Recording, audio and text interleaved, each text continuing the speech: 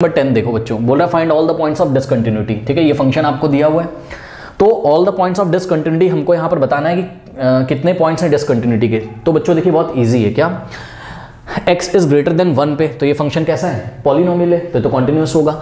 x is less than 1 पे भी ये फंक्शन कैसा है, पॉलिनोमियल फंक्शन, तो ये function x is greater than 1 पे भी कॉन्टिन्यूअस है, x इज लेस देन पे भी कॉन्टिन्यूअस है। कारण मैंने आपको बता दिया, आप अपनी कॉपी में ऐसे ही लिखोगे, for x is greater than 1, for all the points, for all the real numbers which are greater than 1, means when the, let us say c is any real number, c is any real number and c is greater than 1, c is greater than 1, the function is c is greater than 1 के लिए, या आप बोल सकते हो क्या x is greater than 1 के लिए ये वाला फंक्शन लोगे जो कि क्या है, एक लीनियर पॉलिनोमियल फंक्शन है, and linear polynomial function is always continuous. बस इतना नीचे लिख दोगे, ठीक। उसके बाद इसी तरीके से c इज लेस देन 1 या x इज लेस देन 1 के लिए, अब ध्यान से चेक करिए, x इज लेस देन 1 के लिए f ऑफ x क्या हो जाएगा, ये हो जाएगा x square plus 1, and this is also quadratic polynomial function, तो ये भी ऑलवेज कॉन्टिन्यूअस होगा। अब लफड़ा कहाँ है, लफड़ा केवल x इज इक्वल्स टू 1 पे, ठीक है। तो हमें कंफ्यूजन है कि ये function x is equals to 1 पर कॉन्टिन्यूअस होगा कि नहीं।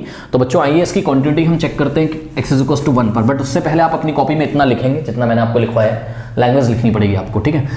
तो चलो बच्चों अब हम चेक करेंगे quantity eight x is equals to 1 पे। तो x इज इक्वल्स टू 1 पे हम लेफ्ट हैंड साइड लिमिट निकालेंगे। ये क्वेश्चन देखिए, इसमें डेफिनेशन ब्रेक हुई है फंक्शन की, है ना, मतलब आपको LHL भी निकालना पड़ेगा, RHL भी निकालना पड़ेगा, ठीक है।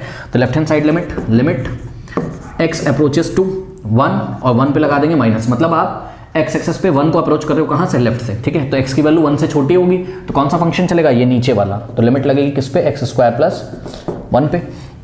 बस अब कुछ नहीं करना है, लिमिट लगा दो। लिमिट कैसे लगाएंगे, जहां जहां x है वहां 1 रख दो, तो 1 यहाँ पे 1 रख दो, 1 का स्क्वायर 1, 1 प्लस 1 कितना हो गया 2, तो लेफ्ट हैंड साइड लिमिट कितनी आ गई 2। अब हम निकालेंगे students RHL, right hand side limit, okay.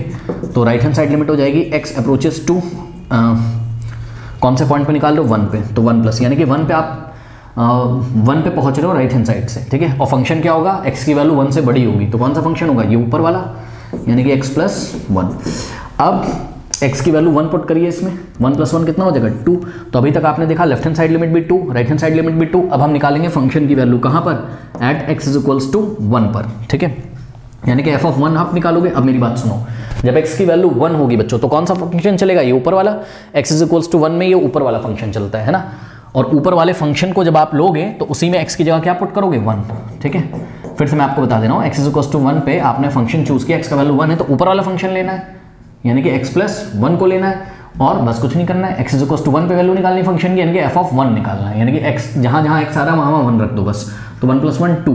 तो clearly you can say that कि eight x is equals to 1 LHL is equals to RHL is equals to f of 1, ठीक है। Left hand side limit, right hand side limit और f of 1 तीनों ही आपस में क्या है, इक्वल है, और तीनों की ही वैल्यू क्या है 2 है। Hence we can say that कि this function is always continuous, यानी कि इसका कोई पॉइंट ऑफ डिसकंटिन्यूटी नहीं है बच्चों। क्यों, क्योंकि x के लेफ्ट में भी ये कॉन्टिन्यूअस था, सॉरी 1 के लेफ्ट में भी ये कॉन्टिन्यूअस था, यानी कि x की वैल्यू जब 1 से छोटी थी तब भी ये पॉलिनोमियल फंक्शन था, कॉन्टिन्यूअस था।